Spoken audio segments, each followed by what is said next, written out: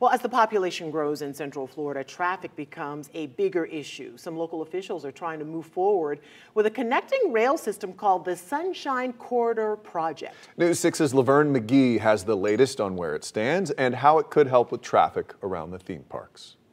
This table shows the ridership potential. Florida Department of Transportation District 5 Secretary John Tyler gave this important update on the Sunshine Corridor project to the Orange County Board of Commissioners this morning. Proposed new routes would cover different parts of Central Florida, especially the tourist areas, including Disney and Universal. This option would be able to create connections for not just the visitors that want to go to those places, because those locations are the highest attractors of visitors right here in Central Florida, but they're also some of the largest employers in Central Florida as well. So people need to work there. They're looking for multimodal options to get to work. The plan involves expanding SunRail to connect Orlando International Airport, then west to the Orange County Convention Center, and eventually southwest to International Drive and the Disney Springs area. I'm here on Epic Boulevard. This is where Epic Universe is going to be opening next year in May. It's going to bring a lot of traffic to this area, so having a rail stop here would be great. It is one of the options that they're considering. But at this point, no stops are confirmed,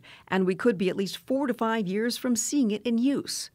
The next step involves discussions with the Federal Transit Administration to determine how much money the federal government could contribute. The entire project is estimated at $5 billion.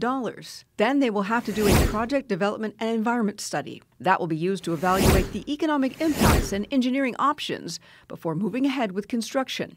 The public will also be able to weigh in. I would encourage everyone that has a voice, that has an idea, to please come out and engage with us. Tell us what you're thinking, give us your comments, and watch our progress as well. In Orange County, Laverne McGee, Getting Results, News 6.